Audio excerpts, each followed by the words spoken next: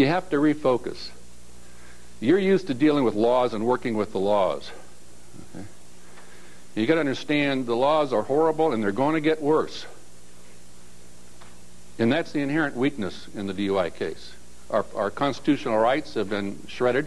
The laws are totally unfair, violate due process. You got to work within that system, and that is difficult. But there is a tremendous strength, and this requires you to refocus. The strength is truth. The strength is science. It's facts. It's the human body. It's the machine. It's the cop. Those are all weaknesses in the prosecution's case. Always will be. But what it requires is, for each of you, you've got to educate yourself. You've got to learn. You've got to learn how this machine works. You've got to learn about physiology, a little bit about biophysics and biochemistry and electrical engineering and mechanical engineering. You've got to learn some of the stuff about infrared spectroscopy. Now, you all went to law school because, you did poorly in science and math and so on in college, and I understand that, and that's the problem. But if I can do it, you can do it. And by the way, after, I don't know, God knows how many years, I am still learning. But you've got to put yourself in a position where you're the only person in that courtroom who understands that machine.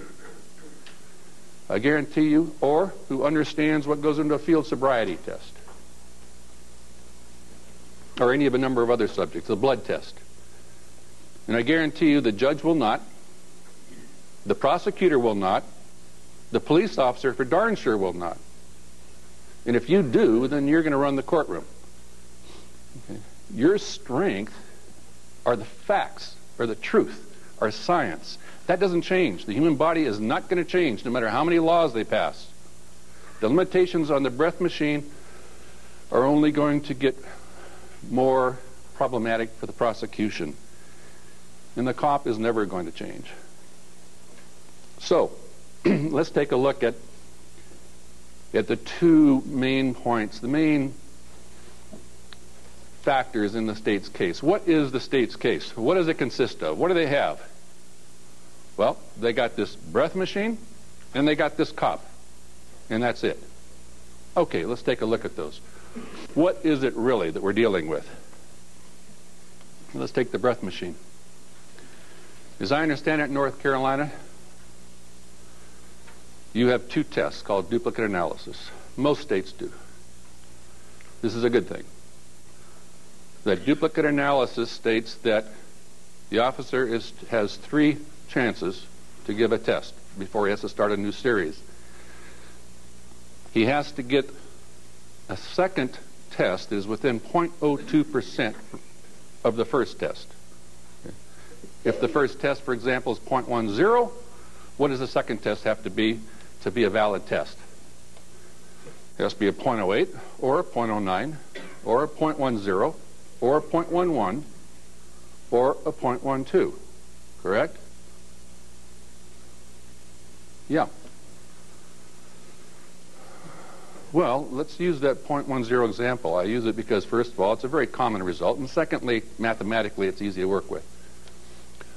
What are we talking about? This statute, or this law in North Carolina, is designed for what? To make sure you get an accurate result, correct? We want accuracy. We're dealing with proof beyond a reasonable doubt, correct? And what is their standard for accuracy of this machine? A range of error of 0.04 on a 0.10 test. Now, even I can do the math. That's a 40% acceptable range of error. The state of North Carolina, and incidentally the state of California, considers this machine, which is going to be the basis for the conviction of your client on the per se 08 charge, as well as instrumental in the DWI charge, they consider it acceptable accuracy if there is a range of error of 40%. Now, I got to fly back this afternoon on Delta to Los Angeles. I would not fly on that plane if the pilot had a range of error of 40%. I don't think any of you, I don't think a juror would. And yet, what is the standard of proof? Is 40% range of error proof beyond a reasonable doubt? Hardly. Now it's even worse. The state of North Carolina says, okay, if you have a .10, you got a second shot, and it's going to have to be within 40% range of error. Think you can do it? And lo and behold, the officer comes up with a .15. Not within the range of error. Don't worry. Don't worry. We'll give you a second chance. And if you can do it the second time within 40%, we'll call it an accurate test. Well, in California, it's a little different. They can give 15 tests if they want, as long as they get 2 in a row within .02. But it's the same idea. Not only is it a ridiculous range of error, but they're giving you 2 shots at it. That's not proof beyond a reasonable doubt, and you should make sure the jury understands what the state considers to be proof beyond a reasonable doubt. So what's I'm saying? Your defense is truth. Your defense is science. It's not the law. Now, I said that there were 2 prongs to the prosecution's case. The other is the officer. You get the machine or blood. And by the way, there are all kinds of problems with blood. We simply don't have the time in this presentation to get into that. But the second is the officer. And as the machine becomes less reliable, there's going to be increased reliance by the prosecution on that cop. He becomes more important. He's sort of been overlooked in the past because of what the prosecution always felt to be these marvels of science, these breath machines. Well, how reliable is he? Rutgers University's Alcohol Behavior Research Laboratory did a study and found that there was absolutely no difference in ability to determine impairment between officers, bartenders, and social drinkers. You and I. Most of you and I. No difference. Surprise, putting them through a 1 or 2 day class didn't suddenly make them experts. Professor Sturgeon Cole from Clemson University here in South Carolina. He took videotapes of 21 different individuals performing field sobriety tests. He showed them to 14 experienced DUI patrol officers.